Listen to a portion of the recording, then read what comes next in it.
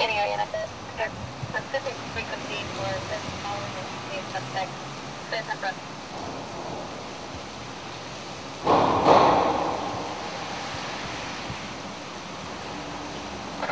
Okay, for that, can you call the PR back and get an updated location? Right, put 14 on quick. There's citizen following a GTA suspect now. 2 LAPD cars just gone code 3 down Washington. Yeah, right here. To GTA, the vehicles in the alley between Brooks and Broadway off 6.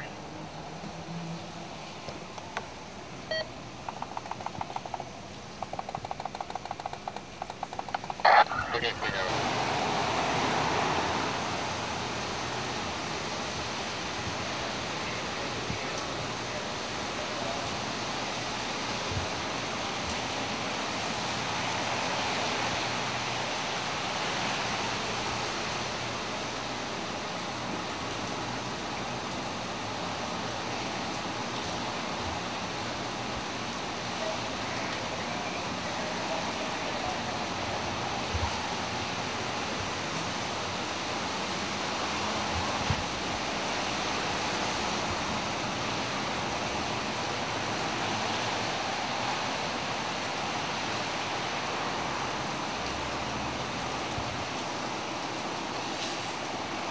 Alright, let me lock up my car. Is it good right there? English drivers over here in the rain. People have no idea how to drive at all. Yeah, so explain where you're from, how long have you been doing this, why are you a stringer? Well, Loud. I'm going to have to do this window up. No problem. It's pissing in the rain. Well, I was born in London but moved to the south coast in the UK when I was very young, so you know, you grow up in the English countryside, you know, it's great to grow up, but when you get a little bit older you strive a little bit more excitement, so it's kind of, when I turned 18, came over here with my brother Howard, started a company, and we just, you know, we aim to get the most exciting footage that we can get on tape. What is that for you? Most exciting footage we can get is probably the high-speed pursuit, anything where we actually get into the action rather than sitting at home and watching it on TV. Anything that we can get right in the middle of the action, high-speed pursuits, fires where you get there before the fire department, that type of thing.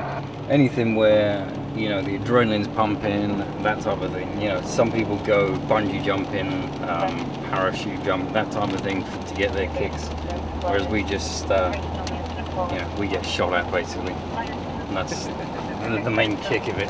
It's about the adrenaline, you know, the adrenaline rush. We're complete adrenaline junkies. Alright, that was a great soundbite. We pretty much get shot at. Look at the camera and say that one. Okay, we pretty much get shot at. That's what we live for. That's where we get our kicks from. Have you ever had bullets whizzed by you?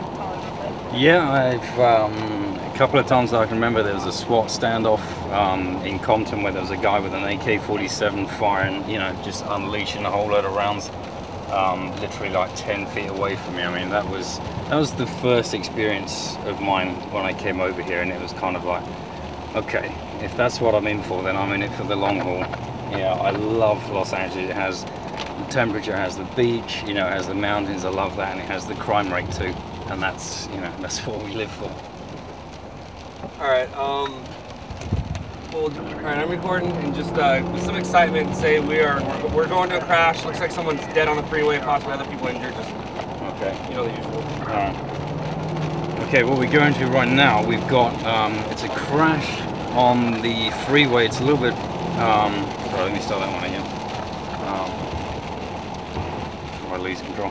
Okay, what we're going to right now is a crash on the freeway. It's possible fatality. There's a body laying in the roadway with multiple other injuries. We're trying to get there now, but we're a little way away, but you see what we got going down there. Yeah, this is what you get when it rains in Los Angeles. It's crazy. People just don't know how to drive. That's where we have the advantage, being from England. You grow up driving in this weather. It's crazy. Dad? My dad's a driving instructor and he taught me everything I knew. Alright, cool. I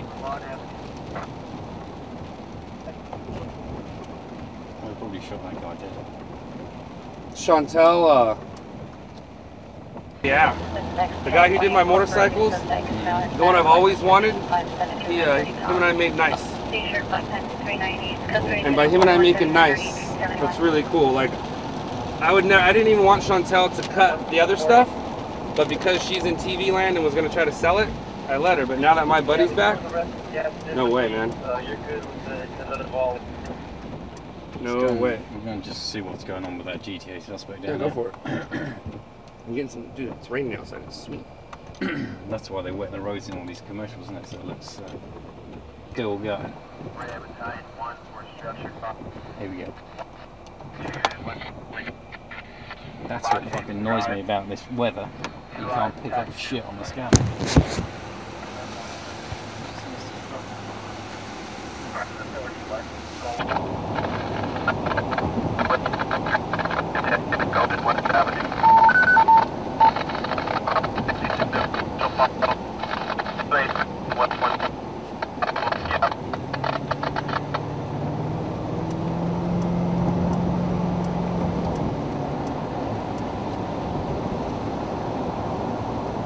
God, I wish he'd turn his lights on, that'd be really cool.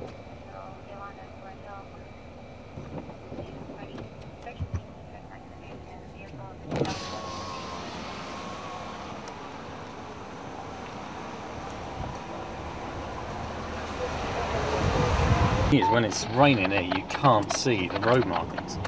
The entire road surface is shiny and greasy. You cannot see the road. Explain how the brothers have advanced from sitting in the car together to everyone has their own car. You guys are growing. Yeah, once this guy gets out of my way. Yeah, no, when we first came over, we had like a beaten up old Buick. We had, you know, one scanner that we bought for $100 from Radio Shack. We used to listen to a couple of frequencies. We didn't know what codes they were talking about. And now, 10 years down the line, we've both got two cars fully kitted out with computers, scanners. We have high-end video cameras. We have the whole lot. You know, we know the codes. We know everything. So, you know, it goes from one tiny little car and a little scanner in the middle of South Central to a couple of cars all over the city with, you know, the top-end video cameras, top-end scanners. We've got mobile computers in there that we fax the stations from. It's just a completely different, you know, setup now, and we've, you know, taken the stringer world by storm. All right, before you're a stringer, you're a world famous, real good photographer. Explain how those stills turned into meeting the CHP. Yeah, my background basically, I'm a trained photographer. So, you know, I've always, you know, since leaving school, I've done, you know, this and that with photography, done sports photography and everything like that. Came over to Los Angeles, you know, we'd go to scenes, accidents, that type of thing, fires and everything. And I'd take my stills camera too, you know, and just getting talking to the highway patrol and that, you know, they'd often want help with evidence, so I just, you know, I pulled my camera out and said, look, if you want a couple of pictures taken of the scene, I'll do it for you. Now, whenever I get to the scene, it's like, hey, how you doing? You know, you got your camera with you? Yeah, and I'll shoot all the stills. So we got a very good relationship with the highway patrol. You know, we often get access to accident scenes that other guys don't get because we do this. But yeah, it's kind of, it's taken a turn from doing weddings and sports photography to now shooting dead bodies on the freeway. It's kind of a vast difference, but you know, I'll take on whatever gets thrown at me, really. Yeah, so explain about some of the shots you've got to take with CHP. Hold on, I'm being important. Let me draw that. Ooh, hold on.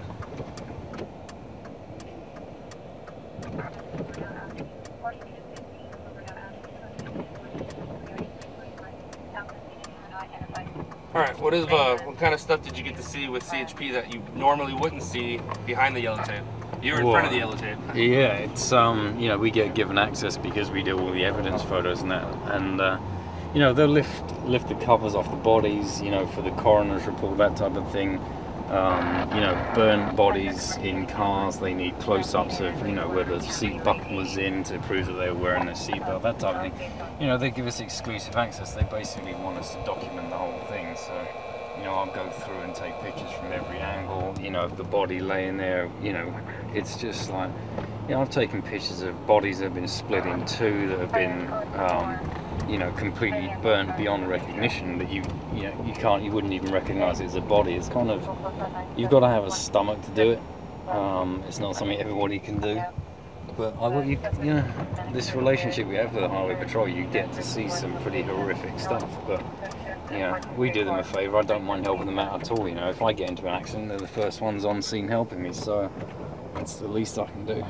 All right, I don't know how much you want to get into this, but pretty much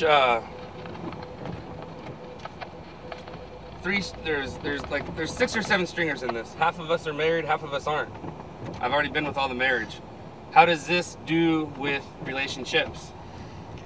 Well, how does it do with the relationships? Well, considering you're out most of the night, you're either going to be single or marry somebody that puts up with you being out all night. And you know, in the best case scenario, you meet somebody that does the same thing, which is not, you know, you're probably not going to find that. But luckily, my girlfriend doesn't mind that I do it, and she gets a kick out of it as well. But she's more of the parachute jumping, bungee jumping, adrenaline junkie than the getting shot at junkie. But yeah, I'll give it to her. She gets herself into some of this stuff too. But no, meeting somebody that's going to put up with this crap is just like, you know, you haven't got a good chance of meeting somebody.